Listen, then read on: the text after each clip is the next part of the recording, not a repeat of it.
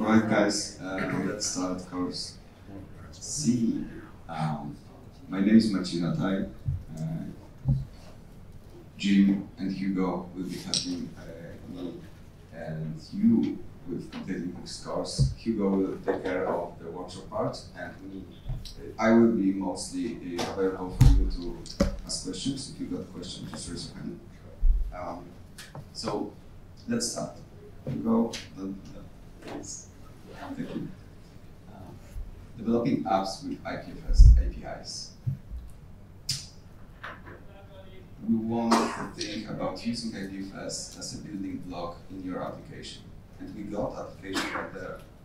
It's a very simple application. It shows you peers that are connected, that have this page loaded. And you get some files, you have pictures, you get some data about each peer that connected to that board. So how do we build a simple app like that? So the goal of that small sandbox application is to build a basic understanding about IPFS in apps. And to do that, we need to be able to answer basic questions like where to run it. Is IPFS running on that page? Or is it running somewhere else? And we talk to it by some means. What to run? Is it js-ipfs? Is it go-ipfs? Is it the client of some API? How to talk to it? Is it embedded node that we talk using programmatic interface? Or is it a remote node that we talk to over HTTP API? Finally, how do we store data? How do we add a picture to IPFS? And how do we get it back when someone else is publishing it? And speaking about publishing, when people want to publish a picture and then we publish another one or change the description, how do we track updates? And we will be using IPFS for it. Let's talk about provisioning, which is basically a fancy way of talking where to run IPFS. There are two high-level patterns when you want to use IPFS in your apps. Every app has a variant of one of those two. First one is where your application is embedding API client. So your app does not have IPFS inside. Your IPFS is running somewhere else. It could be the same machine as a separate process with a separate user and a security sandbox, or a remote node somewhere in the cloud infrastructure. And your app talks to the IPFS node over that API. Second pattern is when your app and IPFS node are one and the same. Your app embeds IPFS node and is effectively part of the swarm. Let's talk about IPFS as a backend service. When you run IPFS as a backend service, it acts, behaves basically as any other service you would run in your cloud infrastructure, like a database, a load balancer. You can self-host it. You roll your own infrastructure by installing go-ipfs. You can pick pre-built binaries or build full sources. There is also a Docker image. If you have bigger needs, such as your dataset does not fit on a single node, or you want more advanced features for managing pin sets, you want to ensure there are multiple copies across multiple nodes, then you want to deploy IPFS cluster on top of go-ipfs nodes. That will give you more advanced features. And we won't go into that because there are entire courses on this today. So if you are interested in deploying IPFS infrastructure based on go-ipfs, go to Elective E. It's today, after this course. And also, if you want to learn more about IPFS cluster, there's Elective B, entire course about this.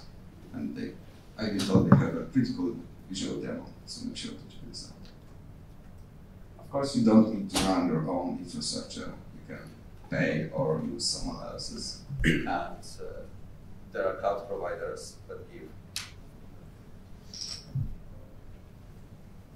Sorry about that. there are cloud providers that give you some either free access to free services such as Cloudflare Gateway, or basic billing services when you get some free space to experiment, and then you can decide, do you want to continue paying people or run your own infrastructure. And even Microsoft provides a privacy-centric version of IPFS, which you can create an embedded private swarm. So you can run it on the cloud, but also you can embed IPFS inside of your node, and it would ship with your app. We can embed go-ipfs. Example of that is IPFS Desktop Developer Bazaar. Technically, they run a local node and the app talks with over HTTP API, but it's in practice, it's effectively embedded. Textile Photos is a good example of a mobile app which uses embedded go-ipfs, and there's entire elective team about building distributed apps with Textile SDK. And of course, you don't need to embed entire go-ipfs binary. You can make your customized build, and there's a pretty cool example of IPFS Lite, which can be used for fetching some blocks and putting some blocks on network without any additional features. You can also embed js-ipfs, and you can embed it in any web browser, and in any web context. That could be web browser, that could be Electron app, or just a node application. When you run it in a web browser, you need to understand limitations around transports and discovery methods. I think Core Course B covered a little bit of that. But for this exercise, especially for that app that we'll be building, we need to understand that there are differences in transports available for js-ipfs and go-ipfs. For js-ipfs, there are differences between js-ipfs running in a web browser and running in Node. So if you run Node or Go version, you have access to TCP transport. However, in browser, it's impossible to establish TCP connections. We use WebSockets in that context, and luckily you can enable it in Go after setting up certificates. So that way you get a full transport coverage across both implementations in all three runtimes. So WebSockets are a good default. WebRTC lets you establish direct point-to-point connections between browser and nodes, and there's work in progress for Go. And also Go has a experimental quick transport that you can enable and play with. We hope to see something here for browsers, maybe related to WebRTC at some point, but this is the current state. WebSockets are probably the same default for now. What are other differences? That's a lot. However, the takeaway from this basic course is that you use go-ipfs in backend contexts when performance or additional features are meaningful for you. js-ipfs is a default choice in web browser and anywhere where you would work with JS or don't need one of those additional features. There's a huge interval between both. The protocol level, the API is the same.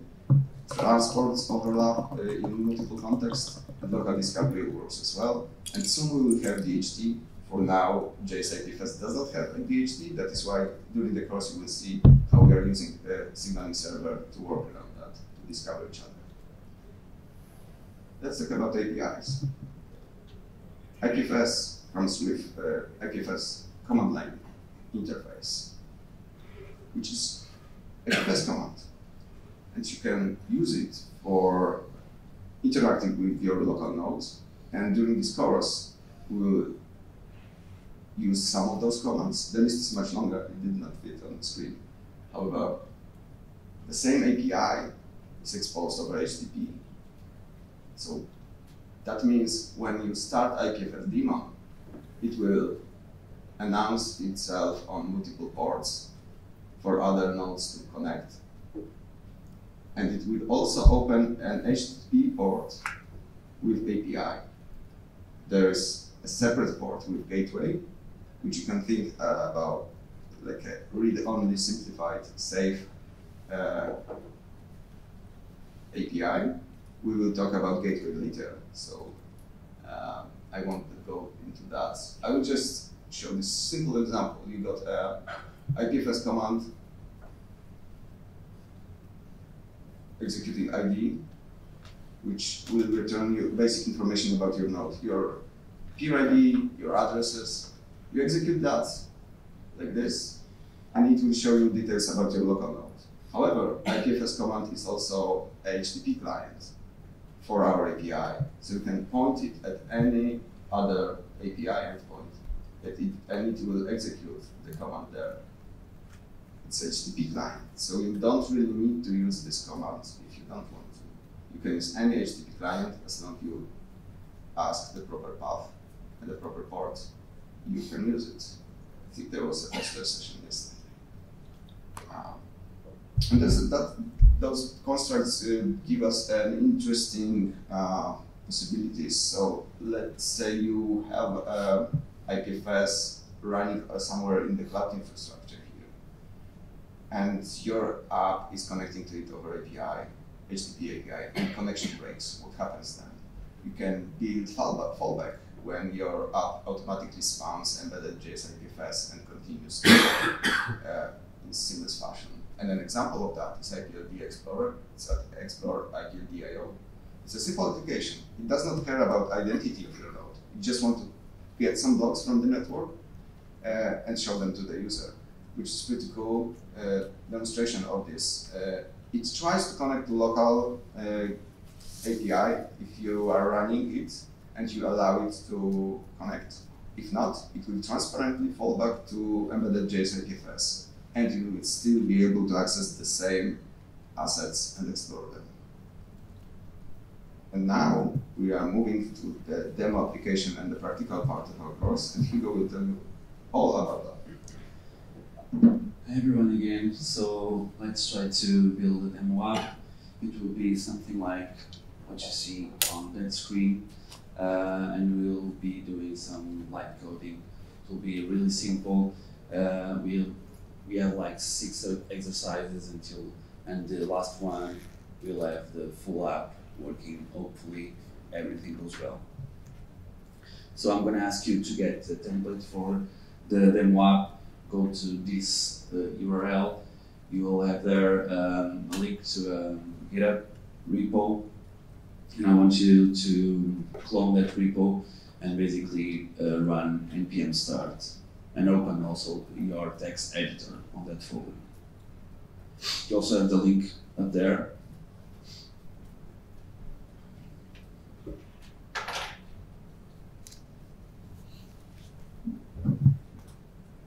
And then if you have any question at any point, just raise your hand.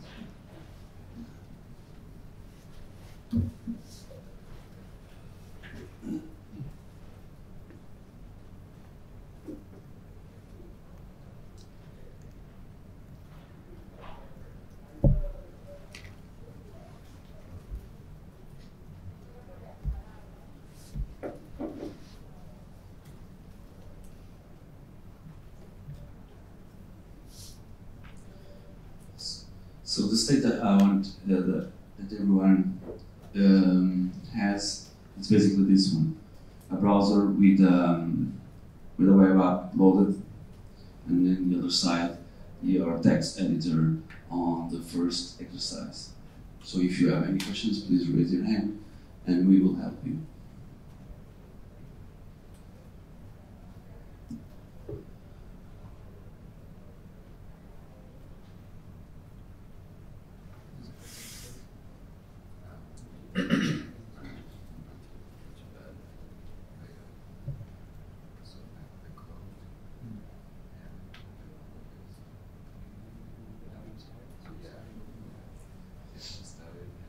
Okay, guys, are you able to do npm start and get to this page? Yeah, everyone? No one needs help? Got it? Yeah? Cool. So let's go into the first exercise. So what we are gonna do now on exercise number 1 is basically connecting using the API. Using our HTTP client, we'll connect to a remote node We have one running here. Jim is running it on his laptop.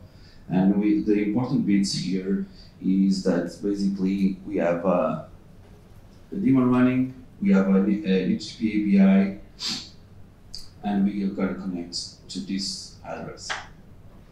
So let's try to do it.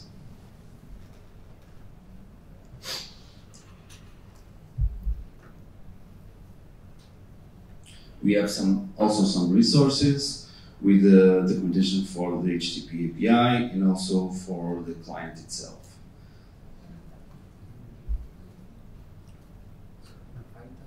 Okay, so the exercise is really simple. This first exercise basically is already done for you, but how this works is it's basically like this. You will have some comments on every file, like this one. We have to-dos, and to-dos, 3 on this file. And below each to-do, you will always have a link.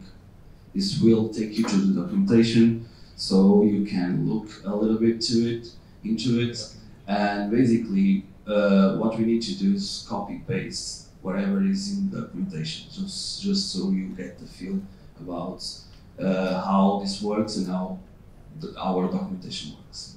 On this one, the first to do is to tell us to add a script that loading the HTTP client that basically loads the browser bundle for the client, and that's already done here. But if you go to the link, you'll get instructions to do exactly the same. And on this one, the second to do, what we need is to connect to that daemon. So here we still need to do something because this IP in this port is wrong, right? It's not the same as you can see on the other screen. So let's try to change the IP and change the port and see what happens. Let's click on exercise 1, right over there, and then let's change the IP.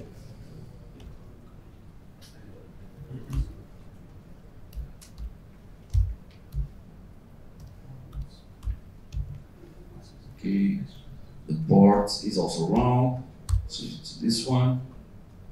Then you save it, should reload, and yeah, we have what we need.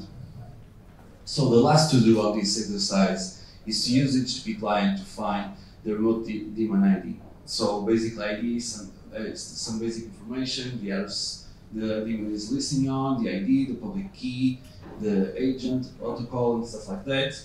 We also have the documentation, and we call the command like this. You can use callbacks or promises, and it's really, really simple. Anyone has any questions for this first exercise? Everyone did it? What is this IP address for? I mean, is something wrong with using your local host instead? Sorry, what? Is there anything wrong with using local host? We are connecting to a remote host. That one. So you want to, what's your question? Why do we have to use that particular IP address? Because that's the IP of our daemon. Yeah, but I have a daemon running locally, so I can't use that. Oh, okay, so you want to connect to your own daemon? Well, Yes. you should do by default if it's done. It depends on your use case, so you can do. Do you know how to set the course headers on your Go daemon? No? You want me to explain it to you? Yeah? Okay, so if you have, we can continue that conversation after. So, let's go into the second exercise, which is basically doing the same thing, but using the embedded JS daemon. We will be replacing the HTTP client with the embedded js-ipfs. We have some resources if you want to look at it. Or we can just go into the exercise number 2. You can always go back if you click on the title. You can go to the exercise number 2, and you go to the second file, which is called embedded API.html. So exactly like the first exercise, we have some to-dos, we have some links to the documentation, and this one is not already filled. So we need to do it. So the first one, you already saw how that works. You need to go to that link and get the URL to create a script tag on the first, right up there. Go to the link and get the URL to the browser bundle. Copy paste it into the file, and then we will go into the second to do.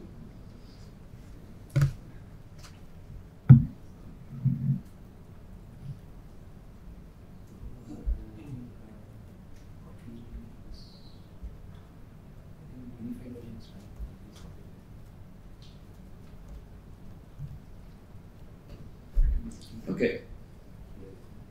So now we have the script tag. Again, if you have any problems doing any of the to-dos, just raise your hand and we will help you. So we get the script tag. After this, we need to go to the second to-do, which is basically initializing and configure the JS daemon.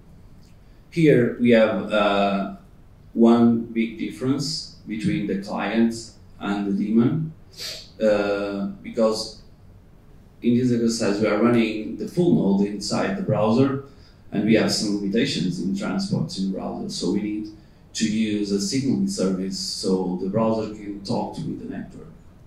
And as you can see, we have a little package called WebSocket Start that basically does signaling, so each browser connected to it knows about other peers in the network. And we need to use this one in the configuration, as you will see in a bit.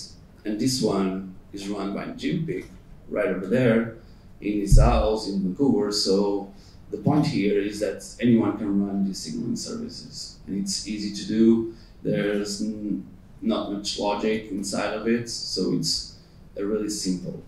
So let's go into the second to do. We have two links here. Let's click on the second one because it explains to you both initializing and configuration.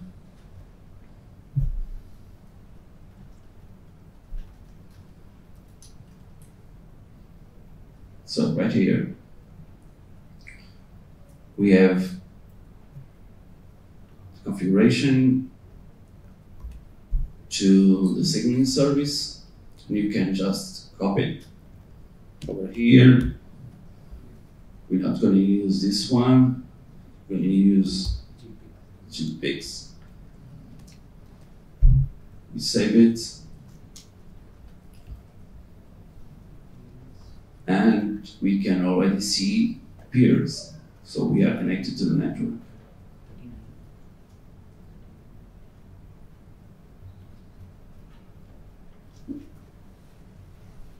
Anyone needs help? No? Yeah. So okay, Jim, can you help out there? so we have this configuration. So working again, system.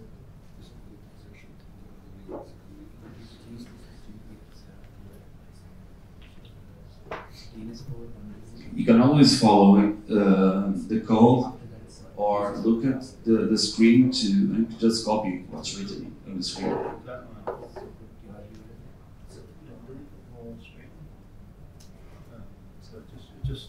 There's no quotes.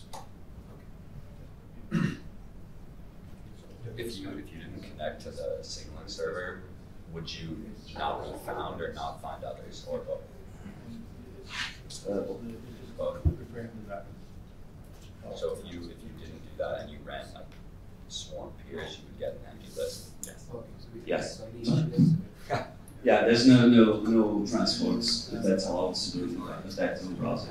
Even if you think about like WebRTC, the protocol itself, you need signaling service, so you after can upgrade to a direct connection. That we have the same problem in IPFS or P2P in this case.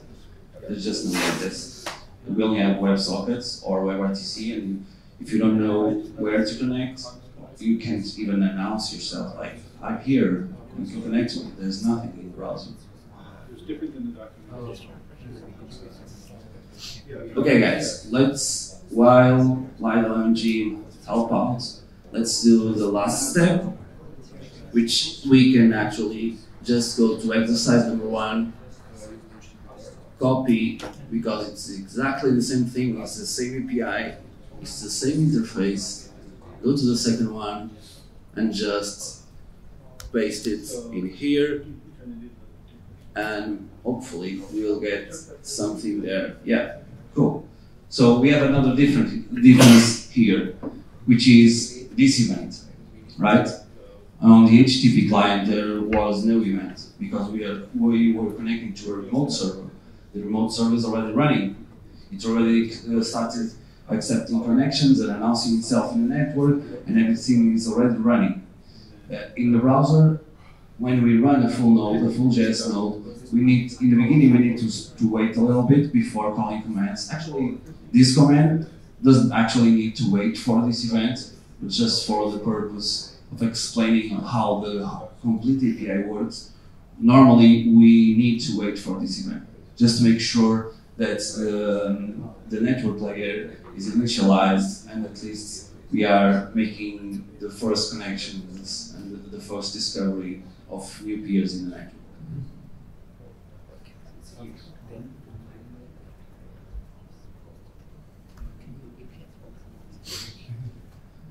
Okay, are we good until now? Yeah, you managed? Nice. So, IPFS, right? It's a file system. And being a file system, we should be able to work with some data, with some files and stuff like that. So, that's what we're going to do in the next exercise. We have the files API, which is basically IPFS add, IPFS cat. Yesterday, you had some courses that hopefully explain to you how this stuff works. And you're going to use that the first API, but for more complex structures, you can also use the DAG API. The DAG API is basically IPLE. I don't know if you know what IPLE is. There's been some posted sessions yesterday. There's going to be a deep dive today. But yeah, we're not going to go into it, but it's there. You can learn more about it. You can ask us after about it. So let's go into an exercise about adding files. How adding files works? You basically run an IPFS add command, which works in the terminal, works as an API. You can use HTTP clients, several ways to use the same interface. And if you add a file, you get a CID, a content identifier, right? And if you run the API, you get the same thing, plus a name, plus a size. There's the documentation here. Let's try to do it in our exercise. Challenge 3. And basically, in the challenge 3, the only thing we're gonna need is that first line. So as I told you, this accepts callbacks or promises, and when you use promise, you can also use async await. If you know about JavaScript, if you don't, don't worry, it's really simple. You only need to copy that line over there to get the CID. So let's try to do it. Let's go back. Let's go into exercise number 3. Let's get the third file, which is named add file.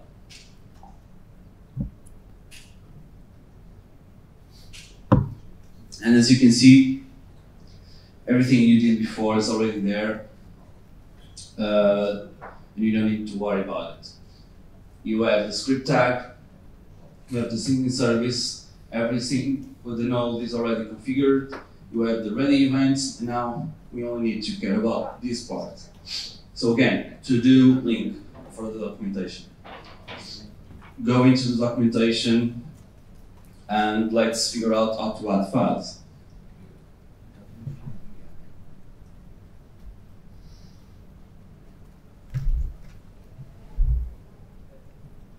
The documentation explains what you can input. You get all the options, lots of information, and also right here you get some examples on how to add files, right? So the line we need is this one. Let's copy it. Right here.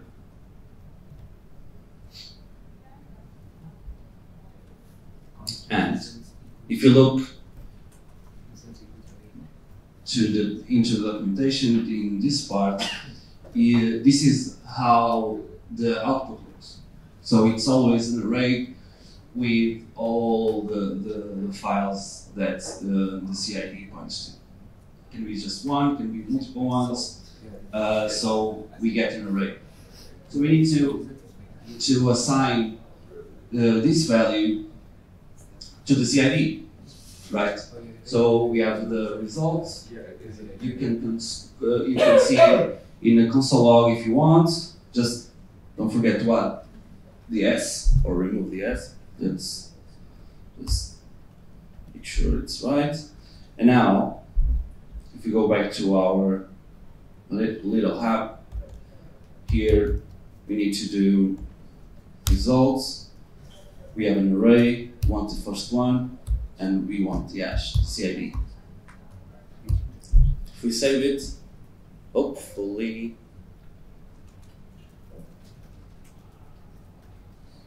what's wrong? Can you figure out what's wrong? I forgot to tell you about something. So I just copy pasted. That's exactly the problem with copy paste. Some typos, right? Our input's got file. We have files here, and I want to tell you a little bit about file. That file there is a DOM file object, and we also support it directly here. So we don't need to go around and transform your files if you are doing an upload thingy like we are doing now. So let's just remove here, okay, and let's try to add the file. Okay, and we get the CID, right? Can you follow? Do you have any questions, any problems? Raise your hands. Just try to follow the code on the screen. Need some help?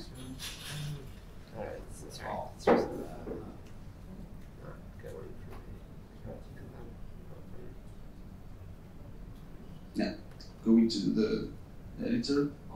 Let's figure out what's wrong.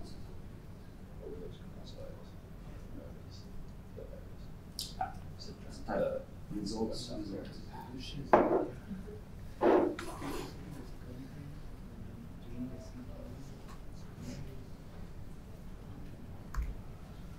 Okay, so now let's go into reading files. It's basically the same thing, but in reverse, right?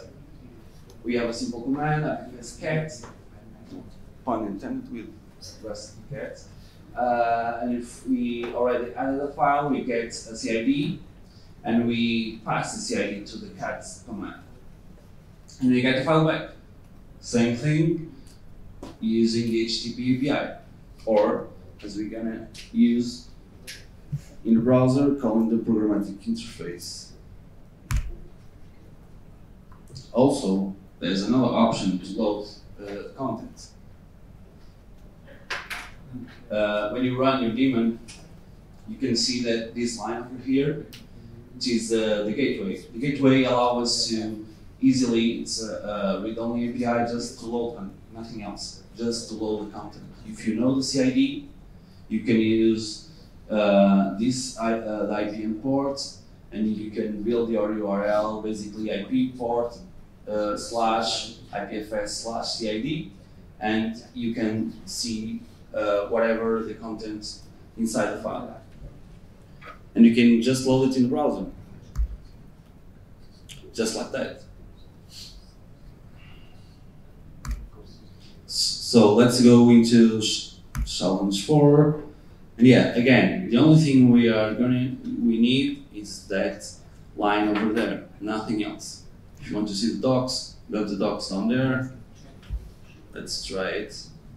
Let's go back again. The size 4.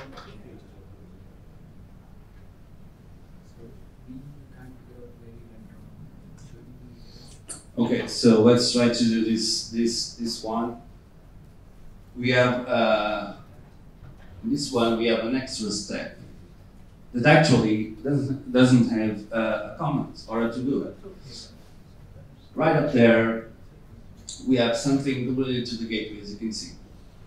And here we are going to try to load the image from our local daemon and directly from the gateway. So hopefully you already know how to build an URL for loading the content from the gateway. You have the hostname over there on the HTTP gateway variable. And let me just point here. The CID will be here. So here we need to build the URL for our content. So let's use this, and this. So here we have the hostname already filled in for us. And what we need is basically /IPFS. And the CID, nothing else. Right? So, as you can see, everything is in there. Let's try to see if we can just load. So we did the same as last exercise. We added the file. Now let's try to load it directly. Oh, it doesn't work. Okay. CID instead of ID. Oh, nice. Let's see.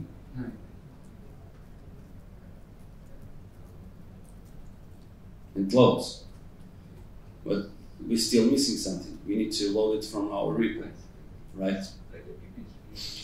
And you can go into the link and see the options and how the cat command works. We're gonna do it really quickly here. It's just as the one before. Cat. We need to send it to CID. Save it, and hopefully it will work.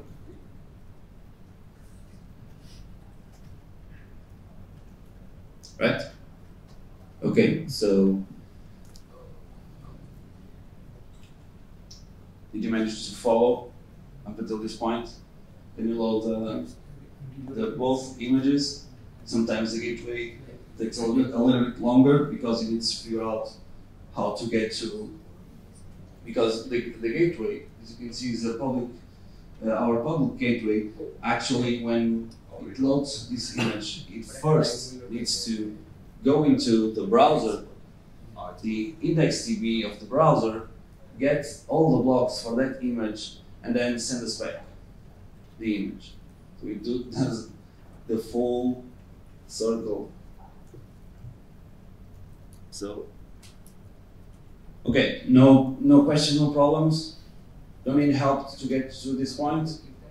All good? Yes? Cool. So now we need a way to track updates by naming things, right? Of course we need. So this takes us to IPNS. We need a static name to the content path. IPFS is immutable, so if we change the content, this CID will always be different. So if you wanna do host your website in IPFS or something like that, if you change anything on your site, the CID changes. So how can you maintain a static name or a static pointer to our content. We're not gonna like hand out CIDs every time we change our website, right? So we have a naming system. IPNS, basically, we get IPNS slash the hash of our public key, which is basically a pointer to our content. You can also have readable names using DNS link, so we don't use any hash, and you can also get to the content. The API looks like this. It's named publish. When you publish, you want to publish a CID, and you get back IPNS path with the key ID. So this one is the mutable one, right? The CIDs and IPFS are immutable, IPNS is mutable. Basically a multiple pointer to immutable content. And when you want to resolve, you try to resolve your key ID, and you get back the CID. So what about, like, I want to publish different things, because this key here by default, if you don't set up anything else, is the key for your IPFS instance. When you initialize your IPFS instance, it creates a pair of keys, and this one, without any further setup, is the key, is the hash for that key, for that public key. So we are gonna want to name more than one thing, right? So we have an API for that. We can generate several keys. We can name those keys, and then when you publish, you just pass in the name. You can do multiple publishes, and you can have key pairs associated with each of the pointers to the content. So let's see if we manage to. We also will have deep dives on it today about it. So if you want to learn more about it, challenge number 5: updating a multiple pointer with IPNS. So again, really easy. Just the only thing we need is that line over there, nothing else. Let's go again into the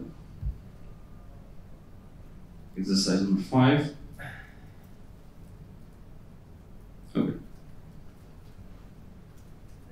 As you can see, everything that we did up until now is here. Right now, the only thing we care about is this last part. Try to follow on your editors. We only need this part.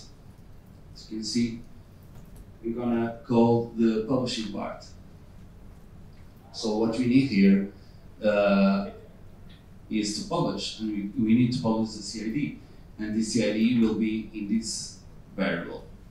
So we need to run the command, pass in the CID, and see what happens. You have the link, you can go and check the documentation. We're just gonna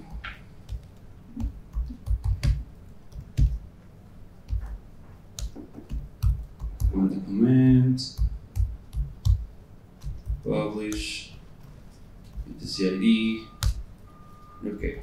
So the output for the publish command is an object with a key name and another key value.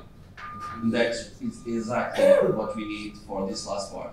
This is the output that we want. We want to build this string with the name, which is our IPNS key, and the value, which is our CID.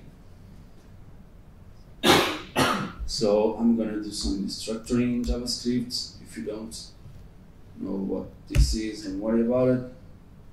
It's not the point of this talk to teach about JavaScript. You could just copy what's on the screen. Okay, we saved it. Okay, so now we're gonna do all the steps again. The objective at the end is that we upload our avatar here. We can see the avatar we just uploaded, and then we're gonna build our profile. We're gonna write our names here. We're gonna get the CID for the avatar in this box. We're gonna copy paste here. We can write something about us here, and then we're gonna add everything to IPFS. This form creates a little JSON, and then we add the JSON itself. And after that, we're gonna publish. And when we publish, we will show up here, right? Because this is the list of beers. And as I explained to you, when we publish, if we don't pass in any option, we publish as our default peer ID. Our key pair is our default peer ID, and we publish as our default peer ID. So we will show up, hopefully, in this side on the dashboard if everything goes wrong. So I'm gonna try. Maybe I'm already there. No, so okay, I'm gonna choose picture, the little ground, write the name. I'm gonna get the CID up here, copy, go down again, paste it here. I'm gonna hide where I come from. And then I'm going to add to IPFS. As you can see, the JSON here is the data we are adding to IPFS. And now we get the CID for that data. The CID we don't need to copy paste it anywhere. It's hooked up already. We just need to click the publish button. And then hopefully, if we manage to publish, let's take some time. See what is happening.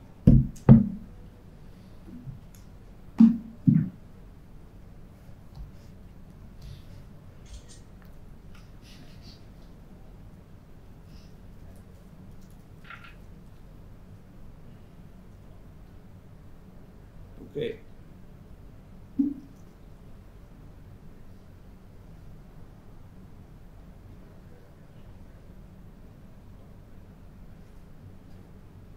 I made it. Cool.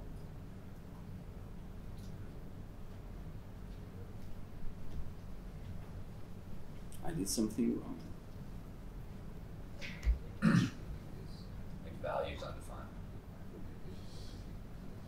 Sorry, what? Is value defined? Value? Oh, you could. Oh, exactly. Thank you again. So now, hopefully it will work. We already see some of you there, hopefully. Again, if you have any questions to get to this point, raise your hand. You want to see all your avatars up there.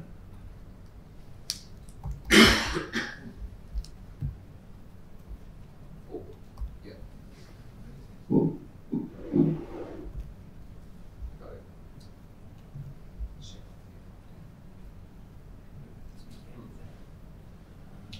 Okay.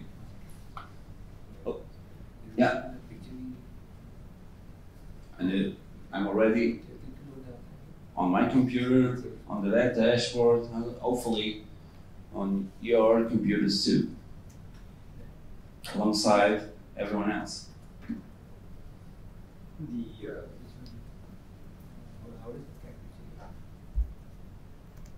How does it calculate? Yes. So, you need any help to get to this point? Okay. Yeah. No? All groups managed to get to this point? Yeah?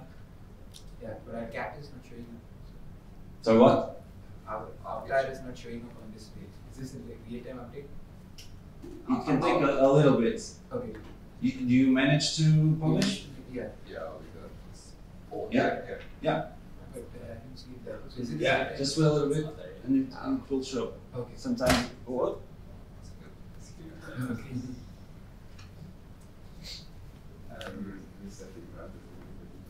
We go back to the dashboard. And yeah, so if you have any questions now, nice one. Nice. I love that. Cool. So if you have any questions, we have some time now until we finish the, yeah, we have like 10-15 minutes. Any questions? We are here to answer. Just say what's happening here. So, how does I had a look at the swarm function. Can you tell us a bit about what's happening? How does the swarm know our IP addresses? And You want to answer this one? So I understand the question was how do we get addresses of other peers? yes. Yes. So basically there's a command called swarm peers, which returns a list of all the peers your node is connected to. Oh. And in this case, we did not code that, but if you look at the sources of the sample app, I did find it. Oh yeah, yeah. More info about how the Yeah. swarm works. Yeah, so the way we get those addresses is through that signaling server running in Jim's house. Just restarting it. Just make sometimes Because in the web browser we don't have DHT yet, so we need to use semi-centralized signaling servers. Okay. What's cool about our implementation is that you can have multiple ones.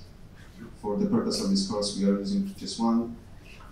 That gives us this nice dashboard only of people who are here. Otherwise, if we would use the publicly available ones or use multiple ones, we would get like random people from the internet. So we had like a small subset just for this dashboard to be more to make it easier for your avatar to find it. But you can have multiple ones, and as long as at least one signaling server works, you will be able to connect to the network. That's helpful. And in case if you are running like go-ipfs or js-ipfs daemon, not in the browser but in Node, then you get those peers from DHT. You can also use signaling server, but if you have access to DHT, then you have like access to wider. Any more questions? If you use the key generation instead of your URL, is that just on memory, or does it is actually stored somewhere that you can later recover? Yes, it's source. And in IPFS we have a thing called what we call the repo. We have like several data sources for these different purposes, and one of them is to store the keys. And you, when you want, you have other commands in the key namespace that allow you to export or import your own keys. So you have full control of the keys you have there. Are these keys any of these keys be used as for the QID, or like there's very specific one for the QID? Lila, do you know how many types of keys we support right now? We support like at least 2 or 3. Yeah, there are at least 2. I think there's RSA is the default. Yes. And we also support elliptic curve one. You can change the type when you generate a new key. You can pick a type. You can also pick if it's like RSA. You can pick how many bits, stuff like that. And, both like CIDs, multi-hashes, and also those keys are constructed in a way that you can switch in the future as new algorithms appear. You can transparently switch to the new one, generate a new identity, peers will automatically be able to use that without like need of changing code too much. It's like self-describing. Peer ID that we could see on the screens, it was just multi-hash, which had a prefix which was self-describing. It told you what hash algorithm was used, and similar approach for keys is also in place. Yeah, but the keys, you get the keys there. There's no like multi-formats. The stuff like I was talking about is about like the other types of representations, like string representations, like boolean. The keys itself, it's just the keys, the output you are used to. You can after represent like the peer ID, which is or the IPFS ID, it's the hash of the public key, and that with those representations we have a thing called multi-formats that basically we call all these types of information with a specific way, so we can upgrade in the future when new stuff comes up. Any more questions? No? Okay, so hope you liked it, and we will wrap it up. Thank you, guys.